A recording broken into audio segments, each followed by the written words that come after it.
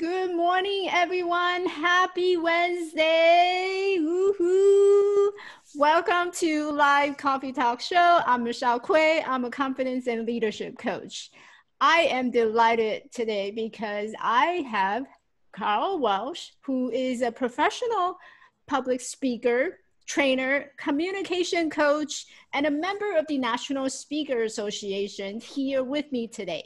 He is one of the very few Americans to have graduated from the Royal Academy of Dramatic Art in London. And he spent 20 years on stage as actor, director, then found that he likes business as a greater challenge. So he spent 29 years in corporate America with such companies as Wherehouse Music, C&R Clothiers, the Walt Disney Company, and Smart and Finals. And Carl was one of the 10 finalists from the Toastmasters World Champion of Public Speaking in 2009 and was featured on Toastmasters magazine for his use of theater games to express his point. He now acts as consultant and speaker on business management to professionals and MBA schools, especially on the topic of drawing the problem-solving creativity lockup within the workforce. So join me with a warm welcome, Carl Walsh. Good morning, Carl. Well, good morning, Michelle. Glad to see you so bright and early here. I know, right? And welcome to this is your first Facebook Live show. That is correct. So tell me about because the topic today, we're talking about stage life evolution. So how did it go? What's the stage life revolution been like for you? Well, first of all, even though I was an actor for many years, notice I stayed in the theater. And that's because I hate the camera. I hate the camera lens. Could never get over that. I did some work on television in England and a little bit of film here, and I hated it. So I stayed with theater. But that's all changed now, right? Mm-hmm. It's the camera is everything. So I'm 65 years old, and I'm finally getting to be friendly with that lens, that black eye that keeps watching you. What is it about the lens? I'm finally getting used to it. What is it about the lens that you didn't like? Have no idea. Maybe it was the cold unresponsiveness of it. Mm-hmm. I was so used to the energy of an audience in a theater, and it's one of the things that drives me as a speaker as well. Yeah. I'm sure that change, like really drastic change right now, because speaker, we're used to standing in front of the audience, and there's that, you want that audience engagement. There's that energy that comes from the audience, and it's about performing. And you were a performer. Right, exactly. And I've been doing for the last 8 years, 2-hour presentations, 2 a day, 5 days a week. Mm-hmm. And every presentation was different, even though it was the same topic, due to who was in that audience. The audience always drove me quite a lot. Mm-hmm. Yeah. So tell us about your stage life. What was that like? Sure. How did you get into the whole staging? Well, first of all, when I was young, I had a very serious speech impediment. I could barely get a sentence out without stuttering and stammering. And that's pretty rough growing up with. Speech impediment is still the one impairment that people are allowed to ridicule you for. And kids will do it. So, of course, I had to become an actor, right? I was a short, cross-eyed kid with a stammer. Perfect, right? But that's what I wanted to do. And I'll just tell you, I was 7 years old when I walked into a theater and saw Lawrence of Arabia, and I just wanted to be Peter O'Toole. That was that. So I worked at it. And it was about halfway through high school that if I memorized a script and said it, it's a little bit like what they did in the King's Speech, the film. If I memorized a script, I wouldn't stammer. I've never stammered on stage with a memorized script. And because of that, I began conquering it and began training my mouth towards it, because it really was something that's not very well understood. Still isn't, really. It still isn't. But anyway, that's what got me into it. And one day, walking through the halls of the UCLA theater department where I was a student, I saw a little notice for a summer program at the Royal Academy of Dramatic Art. And I thought, well, that'll be neat. I'd like to do that. So I did the summer program there. And I said, well, okay, this is it. I'm home. This is what I want to do. And for my first trip to New York following April, I went and auditioned. And out of a little over 2,000 people, they picked 21. And amazingly, they picked me. Wow. And of course, they picked very few Americans. And so I was just, lucky. I guess I did the right thing at the right time, and I got in there. And just as a side note, my very first day in the academy, I was just cruising through the rooms there, and they have a couple of different awards there, and they list the winners, and I went through it, and guess who I saw up there? Who? Peter O'Toole. Oh. I didn't even know he'd gone to the Royal Academy. And that's when I went, oh yeah, okay, yeah, good decision, I'm here. Wow. And that was it. I came back to LA after that, after what the program ran 2.5 years, and I graduated and came back here, and with a group of other actors started a theater company in West LA. And that's how we got going. Yeah. I remember there's first time, a couple of years ago, one of my friend who is in the theater, and he invited me to go watch an actual off-Broadway shows. And so we watched In the Heights. So it was one of the off-Broadway shows, and he introduced me to like all these settings and the actor where they're going to be standing, and he invited me to look down to the stage. It would never occur to me as an audience to go up to the stage and just look down where the instruments are playing, where the band is being right. The orchestra pit. Yeah. So what was it like to be part of that? Just being on the stage and watching the audience, and there you go, music is turning, music is on, lights is on. Well, acting is a little bit different from speaking. And in fact, that was a transition that I had to make. In most acting, most of it, you have a fourth wall. So you ignore the audience. They're welcome to eavesdrop, but except the rare case where you actually address the audience, you ignore them. Well, you can't do that as a speaker, right? So because and that's the way I made the transition, is that to be a speaker, the audience is the other player in the scene. So they are the other character. And it took me a couple of years to make that shift. But anyway, to be on a stage and staring out into the darkness of particularly if it's a large theater, it's exhilarating. It really is. It's quite exhilarating. And when you get the response, when you're doing something that the audience is really reacting to and relating to, well, there's nothing like it. There really is nothing like it. I love how you use the word exhilarating, because a lot of people will use the word nervous or anxiety or fear, right? No. A director told me early on, never worry about being nervous. It's how we show the audience we care. It's all right. And that nervous energy is actually very useful. I went through about a year where I lost all that nervous energy. I became so at home on stage that, I mean, I could have walked out there and taken a shower, and, you know, I wouldn't pay attention to you guys. Worst acting I've ever done in my life during that year. It was terrible because I had no life.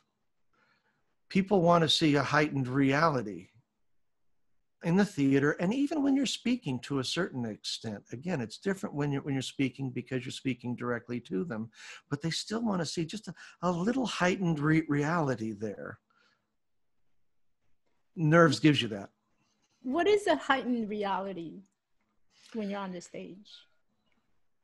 It's something, well, if you watch a play, and you really sit back and analyze, they are not speaking like real people speak. They're not saying things that real people say. It's all at a heightened level where the reality, the experience of reality is taken to a higher level. And that's your heightened reality. When you go to a movie theater and you're seeing spaceships and robots and everything, that's a heightened reality. But if it's good, it's still reaching you. It's getting to your gut. It's getting to your brain, all of it, and you're relating to it. You know, a good Star Wars film, like, say, Rogue One, which is my favorite, it's really getting to all the centers it's supposed to get to, and it becomes very, very moving and very affecting. Even something like that, a space opera like Rogue One, it can work.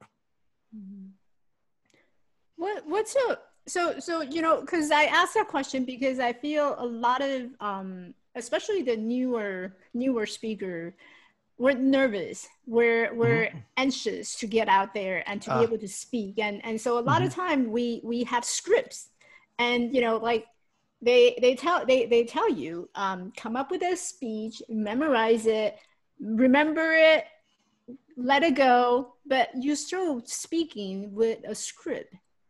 So how do you tie the heightened reality to the script that's in our head?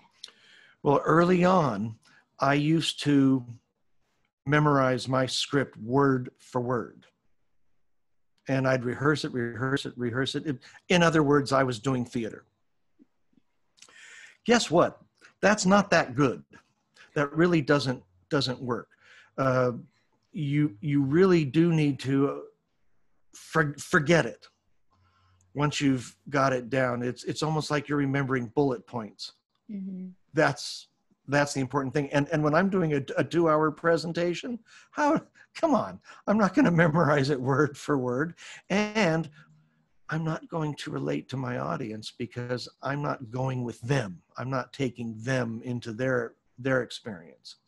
So every presentation has to be different. One of the world champions, going back to 1990, David Brooks, he said that there's 3 stages of being a speaker. Stage 1, you're worried about how you sound and how you look. And that's when you're really self-conscious. Stage 2, you're really focused on the content. And that's good. A lot of good speakers, that's the level that they reach, and that's fine. But then there's stage 3, and that's where you're focused on the audience. Because you know your content so well, you don't have to think about it. And you left worrying about yourself a long time ago.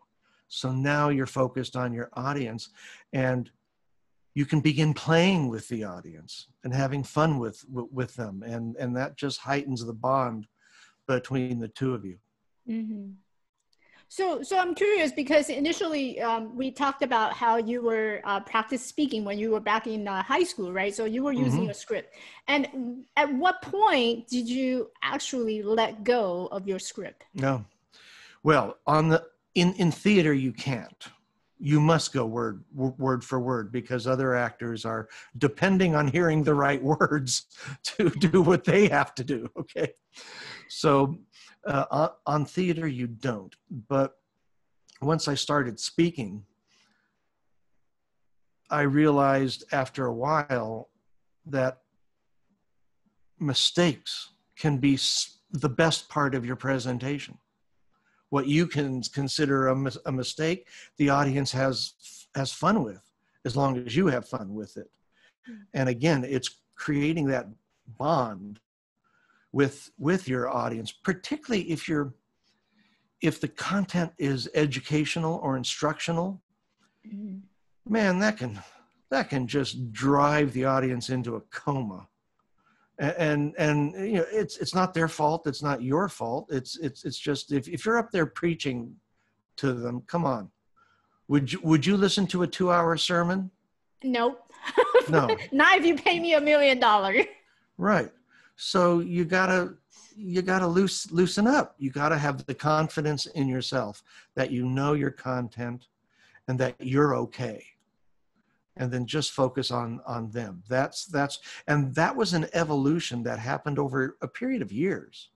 Yeah. Really, just getting in front of audiences, doing it over and over and over again, and finding out that even the worst mistake that I could make, I would still be living at the end of the presentation. Yeah. What if you were to recall the biggest mistakes that you made? Oh my gosh. What was it? Oh my gosh. Well, in theater, the biggest mistake I made, this is embarrassing. I mean, real amateur stuff here. I was doing Othello in Los Angeles, and I wasn't playing Othello. I was playing Iago, who is the villain of the thing. And there's this scene that happens in a tavern, and we're passing this wine bottle that's covered in a wicker covering. We're passing that around, and the bottom came loose, and the wine bottle fell to the floor. It was obviously empty. There was nothing in it.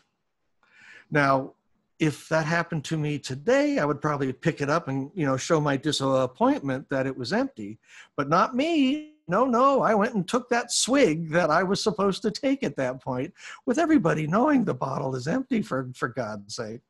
So that's an example of not being in the reality of the moment, not willing to break with rehearsal.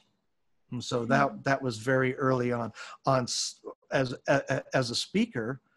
The worst one I made, I was in Seattle when I forgot to plug my laptop in. And about 2/3 of the way through my presentation, it died.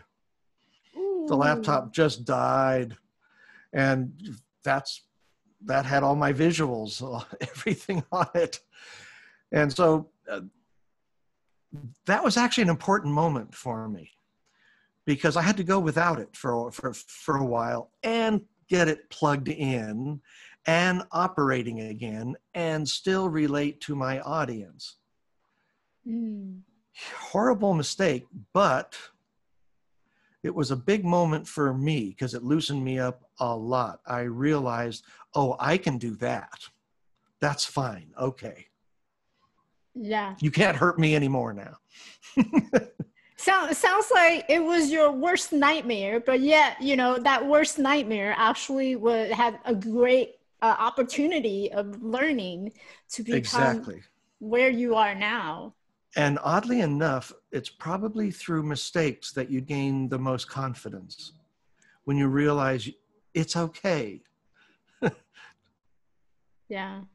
I remember when I first started this show, which is, we were just talking about this about almost a year ago, and I made a lot of mistakes. So initially I was following your script, number one, because I was nervous. I was afraid of the camera initially. Turn it on. What do I say? And how do I even start? And what do I need to talk about? And so it was a lot of struggle initially. And I realized that, just get rid of the script. You know what? You don't need the script. And you just go with the flow. It's so much easier and more relaxed, more enjoyable.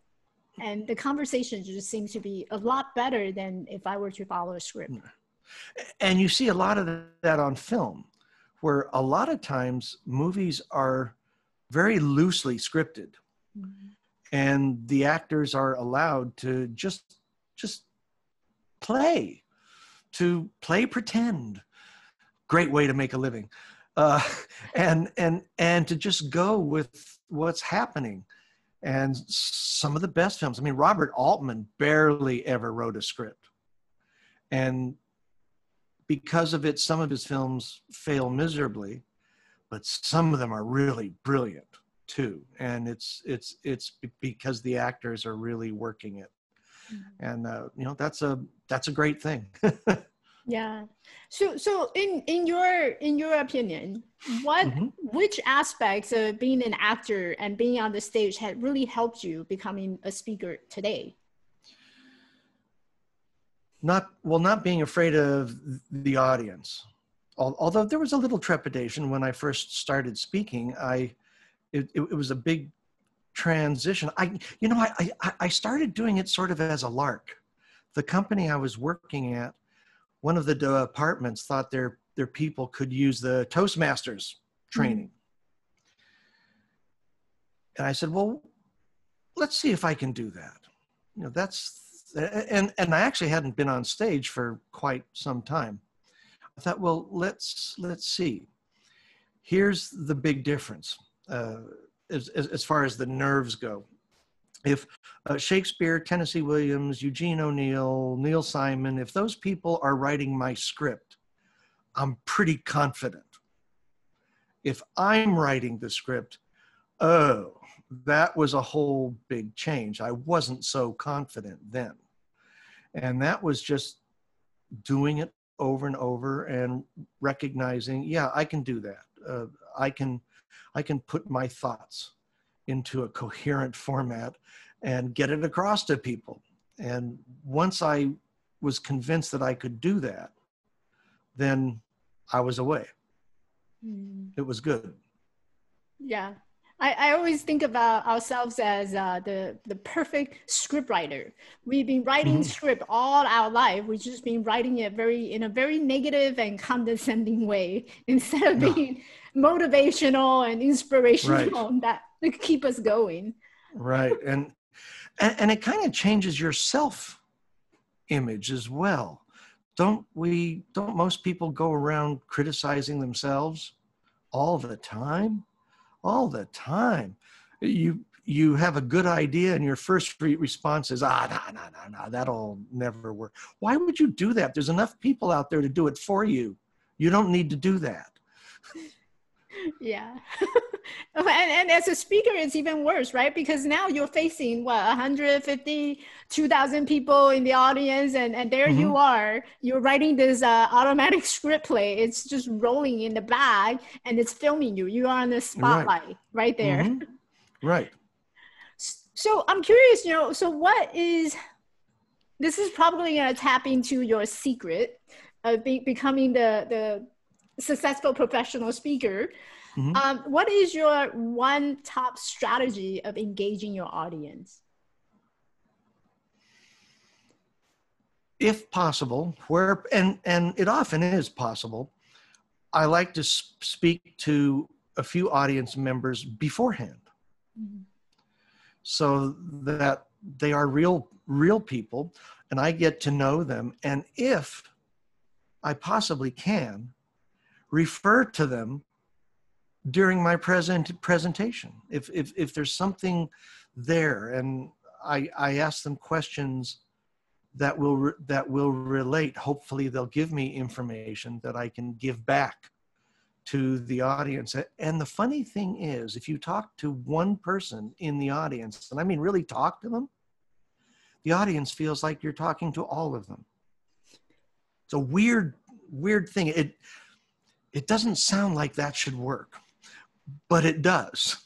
It actually does. I've recently tried that at one of my speaking engagements. So I have a tendency to go to these events or early so I can talk to people. And I like people watching. So a lot of time, when people are talking, they're speaking, I watch them and I engage them by having a conversation. And during my speech, I do exactly what you said, pointing it out, isolate them. Yeah, and then the audience feels like you're their friend, really, and they're having a conversation over coffee. That's And we are friends. There we go. Cheers. So, Carl, tell us where you are now today in terms of speaking, career-wise. Where are you now? Well, interesting. COVID came along at the right time for me. I mean, I hate to say it that way, but it did. Last November, I left what I was doing with Realtors. It had just become too much. Dragging all my equipment and everything through airports, living in hotels 1 week out of every month.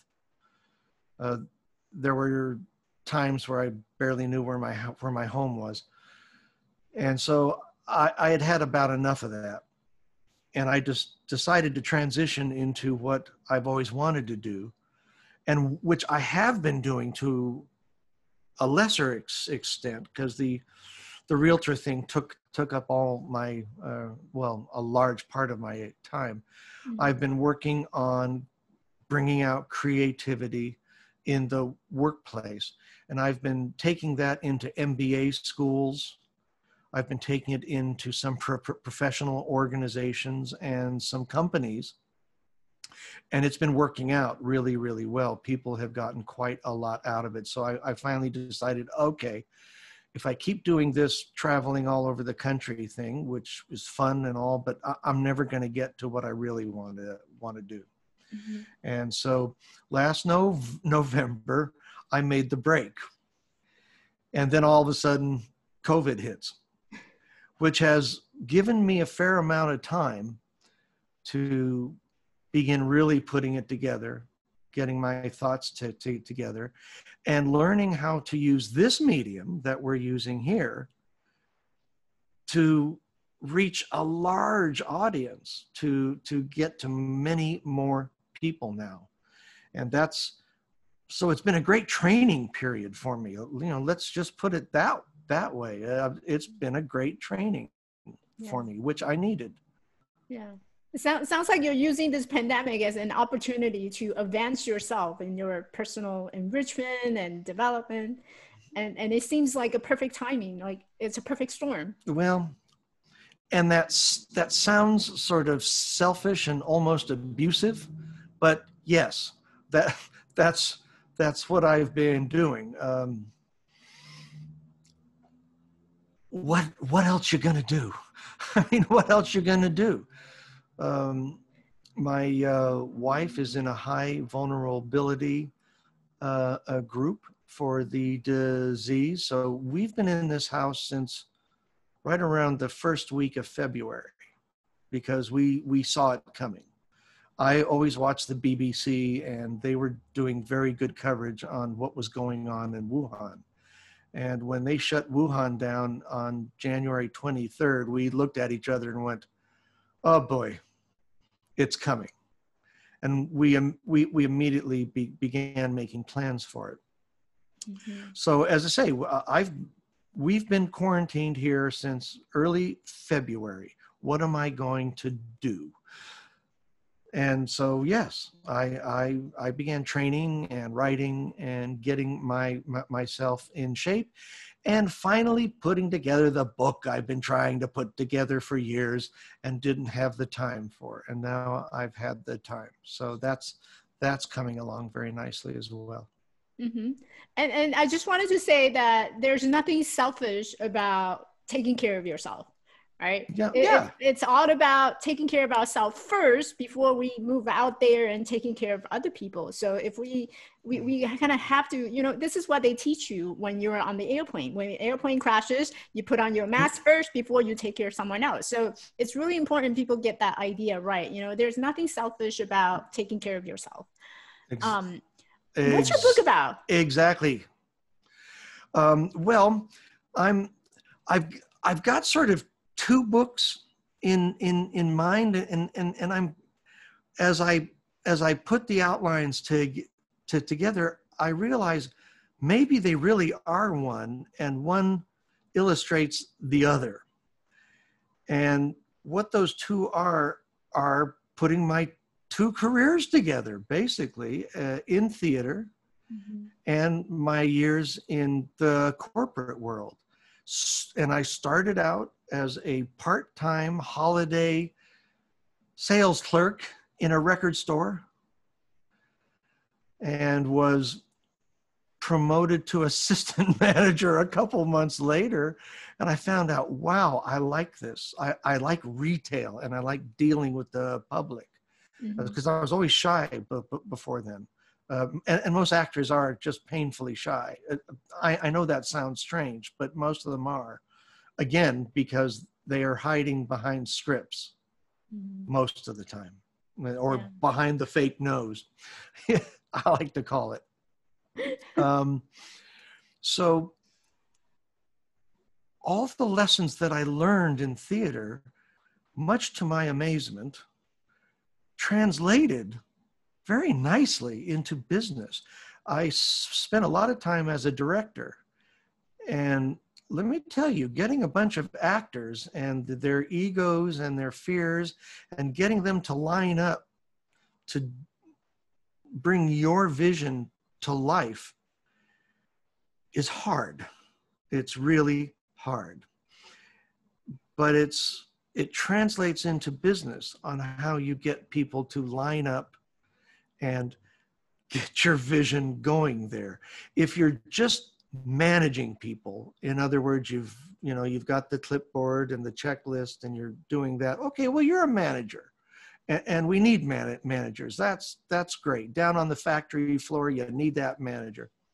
But if you want to be a leader, now you've got to get the vision thing going and get people to do it. And I learned a lot in theater on how to do that. That worked very well for me in business, and it's why I was eventually able to rise in the corporate world.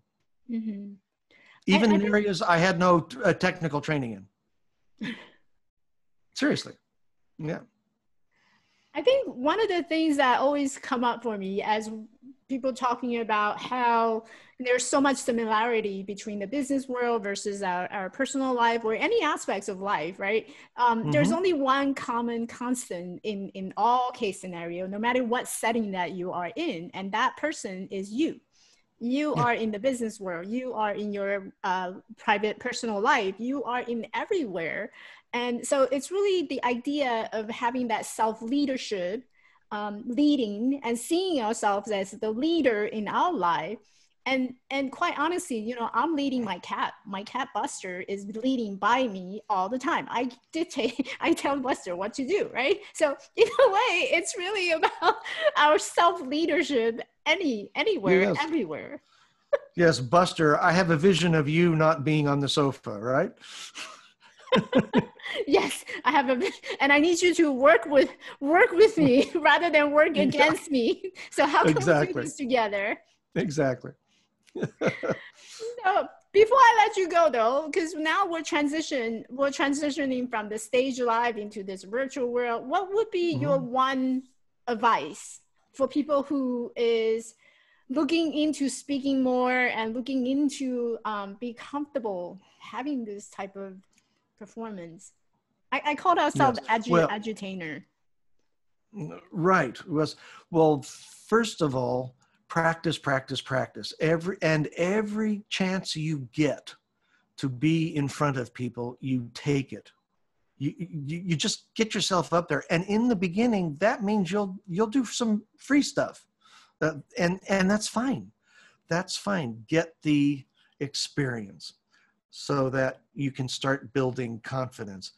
Then you can start branching out and all of a sudden start making a living at it. It took me a few years to where I was making decent money doing this. But okay, you work at it.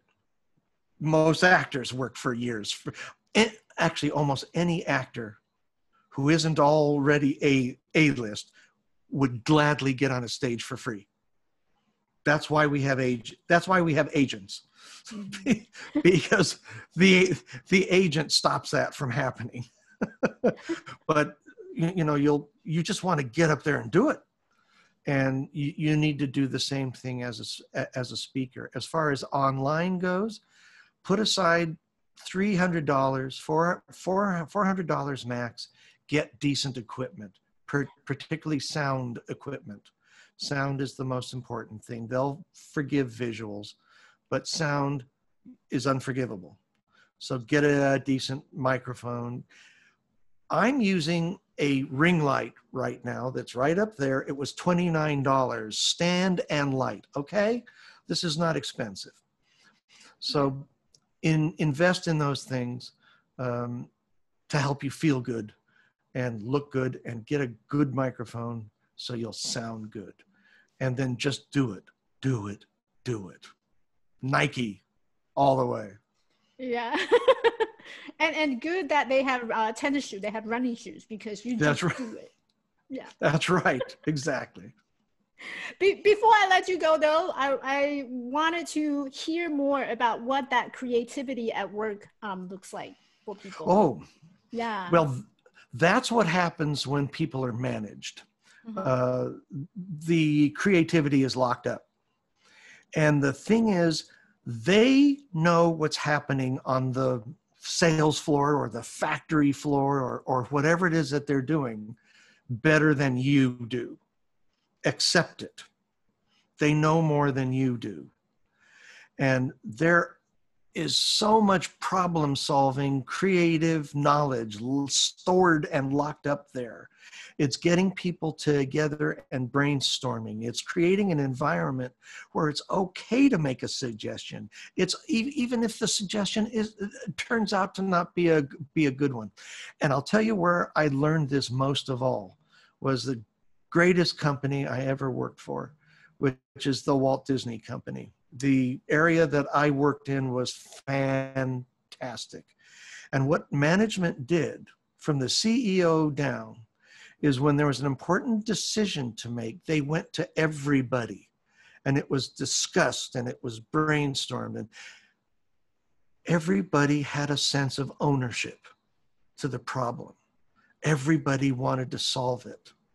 And so when the decision was finally made, even if it wasn't the way you were thinking, even if it wasn't the suggestion that you made, when they said student body left, everybody went left.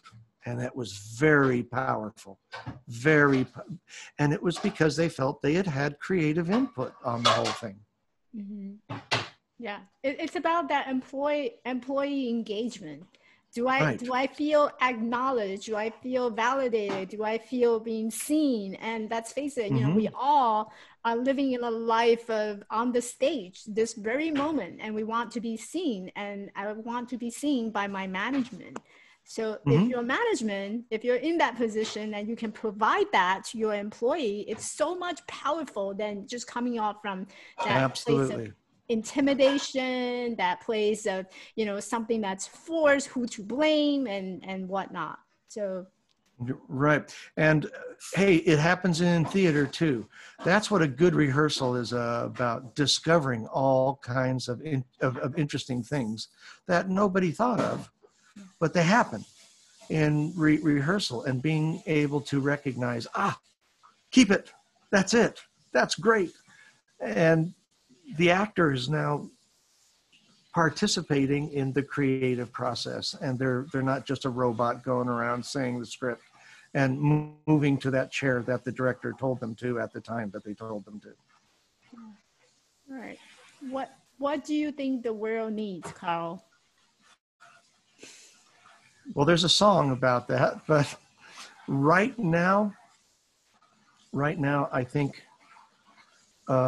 there's so much strife, and you can expect that at a time of pandemic. I mean, you go back to pandemics, it disrupts the social order, and people need to sit down, maybe stop talking so much, maybe stop going on, go on Facebook, but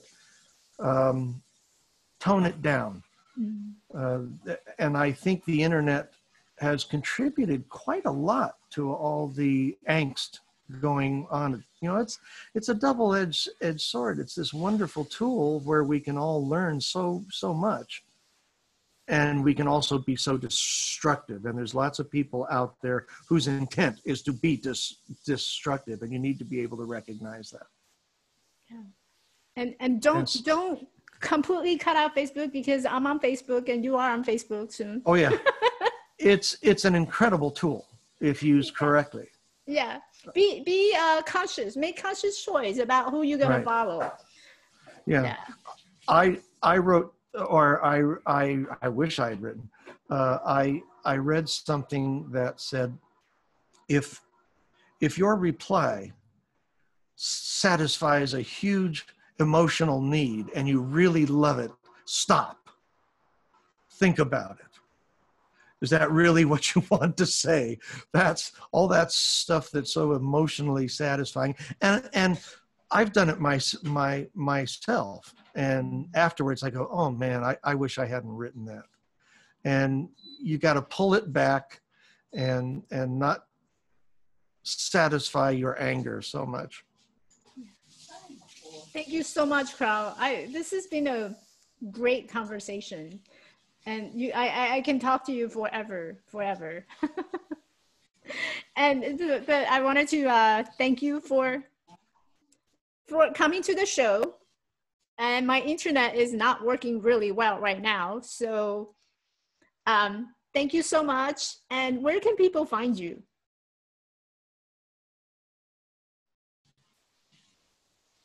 Where can people find you, Carl? Okay, sorry, I lost you there for a second. Where can people find me? Right now, you can find me at Carl, C-A-R-L, at carlwalshspeaks.com. And you can also find me on Facebook. Now, there's a couple of Carl Walshes out there. One of them is apparently a very unpleasant person. That is not me. So put in Carl Walsh Speaker, and you'll get to me. Carl is very nice. I can testify to that. And he has a great sense of humor. So you definitely wanted to follow him on Facebook, and reach out to him on email if you're looking to bring that creativity at workplace for yourself or your company, or just wanted to connect with Carl. He has such a great insight that he can share. So definitely reach out to him and connect with him. Great. And don't be afraid to ask me some questions out there, because that will help me know what you want to know. Exactly. Yes. And you can always leave a comment on this live video, type in the questions, and this way we can reach out back to you. So I wanted to thank you so much, Carl, for coming on to the show. Thank you. It was a pleasure. Thank you for asking me.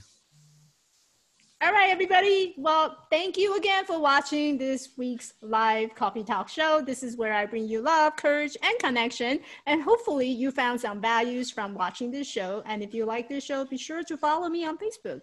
And I will see everyone next week at the same time, 8 o'clock in the morning Pacific time. Bye, everyone.